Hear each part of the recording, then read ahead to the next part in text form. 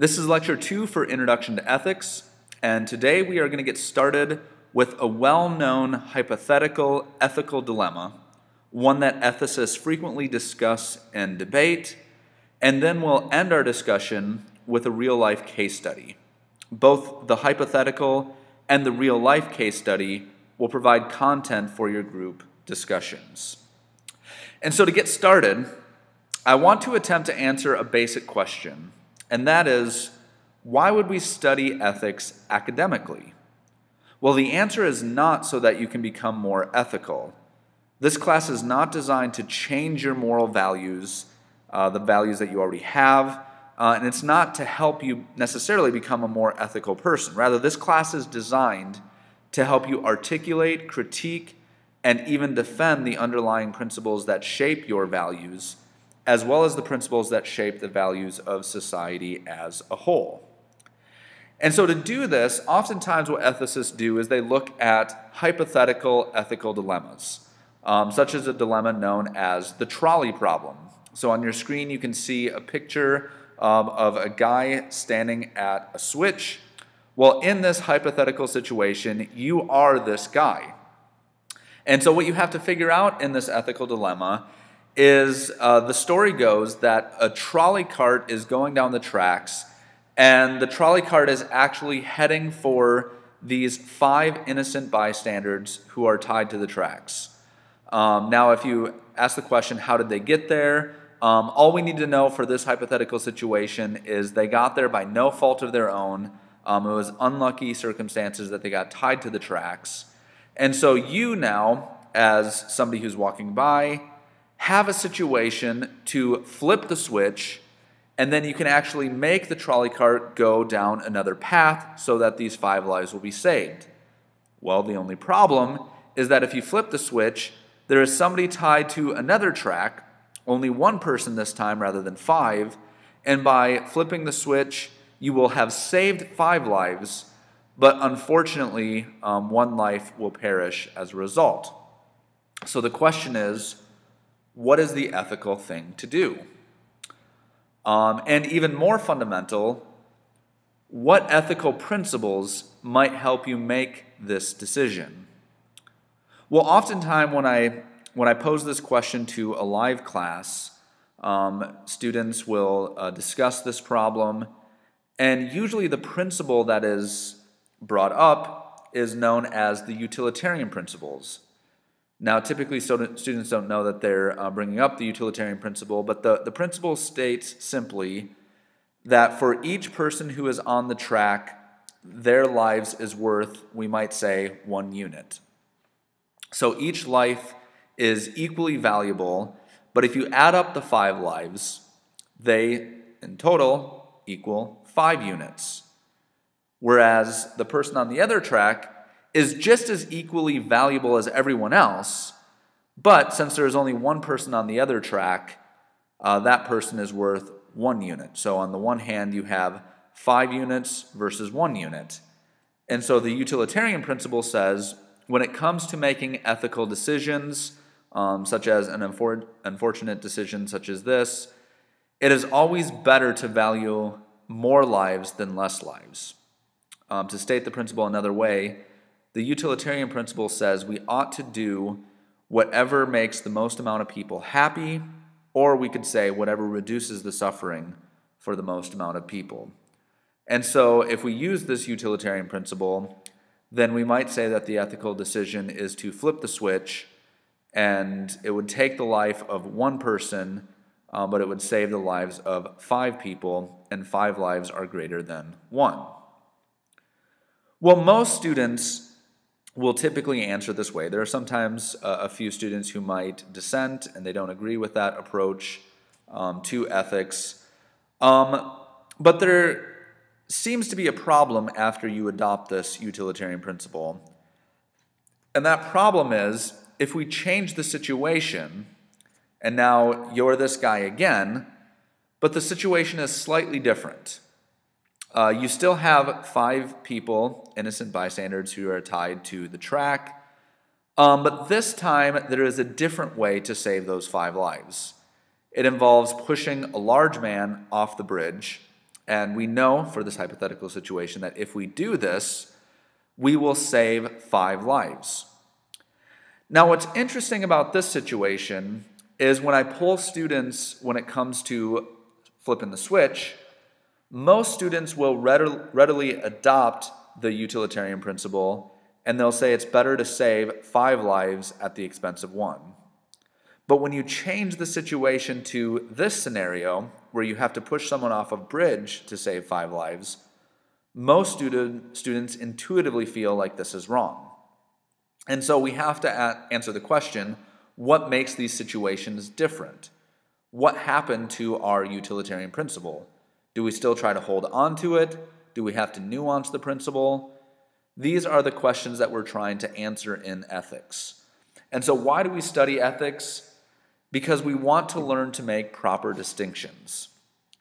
Ethics is simply thinking hard and precisely about moral issues. And so what a hypothetical situation like a trolley cart, the problem of the trolley cart, brings up, is it helps to highlight the principles that we're using to make ethical decisions. And in one situation, the utilitarian principle might seem appropriate, but in another situation, it doesn't seem as appropriate. And so what ethics does is it forces us to make distinctions between the facts of a situation and the principles informing our moral judgments. And so as we learn to make these distinctions, the hope is that we will fine-tune our principles so that they apply across a broad range of situations and not just a select few situations. But another reason to study ethics is because it helps us to become more empathetic, and it helps us to understand other perspectives. This semester, as mentioned in your syllabus, we are going to cover a wide range of controversial issues. And one of the reasons why we cover these controversial issues is because these are typically the issues that matter in society. So we could spend our whole semester talking about things that aren't necessarily relevant to society, but those things would make for a boring class where we can certainly learn about principles, but we won't know how those principles apply. By talking about controversial issues, the hope is that this class will be more relevant and more useful as it comes to bringing these principles into the real world. So this semester we will cover topics like religion and politics. What is the relationship between religion and politics? And we'll talk about whether or not there's such thing as neutrality when it comes to entering into the public sphere and having public debates over moral and social issues. We'll talk about things like, should we redistribute wealth? We'll talk about gun control, affirmative action, abortion, hate speech versus free speech, same-sex marriage, euthanasia, Obamacare, discerning discrimination, when are we discriminating versus when are we just disagreeing, immigration, gender equality, and sexuality. So this list is bound to bring up disagreements in this class, and I do want to say that I think disagreement is good in this class, but I want to make sure that as we're writing on our discussion posts that we disagree with respect, and that we do it for the purpose of trying to understand principles and empathize with one another, and not necessarily just to make each other feel bad. We want to make sure that we are very respectful in the way we disagree in this class. But I want to say that it's okay to disagree over these things because talking about these things bring out important ethical principles that we need to consider when we go into the public sphere. And so one of the studies that we're going to begin with this week is a case study covering a debate over discrimination versus religious liberty. So under the Content tab on D2L, you will find links to videos that provide background to this particular case study. And so just to summarize right now, Aaron and Melissa Klein are bakers, or at least they were bakers in Portland, Oregon, and they started a business called Sweet Cakes by Melissa. Now, part of their business involved baking wedding cakes, and they faced a significant amount of controversy a couple years ago when they refused to bake a wedding cake for a same-sex couple. Now, this particular case study brings up a real-life ethical dilemma between the ethics of discrimination versus the ethics of religious liberty. By refusing to serve the same-sex couple, some have argued that the bakers refused to respect the basic civil rights of the couple. And for this reason, the couple eventually filed a complaint against Sweet Cakes by Melissa, and in April 2015, an administrative court made a decision to fine Sweet Cakes $135,000 for discrimination. Well, as a result, they were forced to eventually close their bakery. And then there was an interesting twist in the story when Aaron and Melissa tried to raise money to pay for their fines. And so they opened up a GoFundMe account, and the couple was actually able to raise most of the money before GoFundMe eventually suspended their page because it violated a GoFundMe policy which prohibits their services from being used to fund projects or causes that promote discrimination. And so the question that I want you to discuss in your groups is if Aaron and Melissa are required to modify their wedding policy, and so they cite religious reasons for why they have their policy, if they're required to modify their wedding policy to serve the couple, then we might ask, should GoFundMe be required to modify their discrimination policy to serve Aaron and Melissa? Is there a difference in these situations? This is what I want you to discuss with your groups. Now, as you're discussing this, keep in mind some possible legislation that you could enact. And I want you to pretend, for our purposes, that you have the power to enact legislation that would provide guidance in cases like this.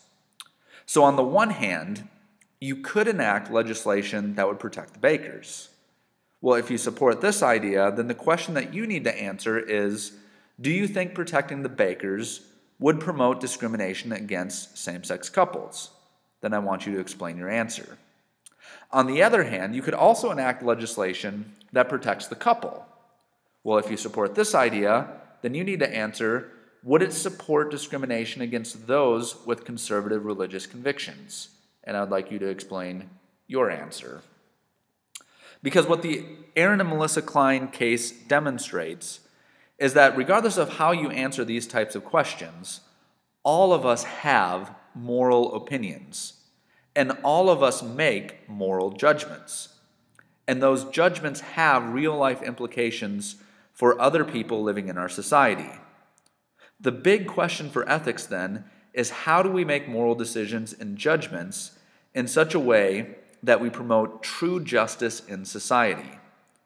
Or we maybe even have to figure out if there is such a thing as true justice. These are the questions that we will consider throughout the semester. And so why do we study ethics? Well, the reason why we study ethics is because we have this conviction, at least ethicists have this conviction, that somebody has already invented the wheel.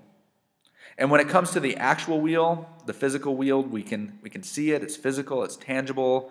Therefore, when it comes to manufacturing cars, we don't need to go back to square one and reinvent the wheel again. So to save time, we can just use the wheel that's already been invented and then improve on it. Well, the same is true when it comes to studying ethics. When left to our own devices, without studying the great thinkers throughout history, we find ourselves making the same mistakes that have always been made before. And our goal in ethics is to avoid these mistakes by seeing which principles have already been proposed, which principles have been critiqued, nuanced, and defended, and then hopefully, after seeing what has already been invented in the realm of ideas, in the realm of ethics, then we can build upon those principles. This is why we study ethics, not necessarily to change our values, but to better understand them in their most persuasive form so that eventually we can build upon them.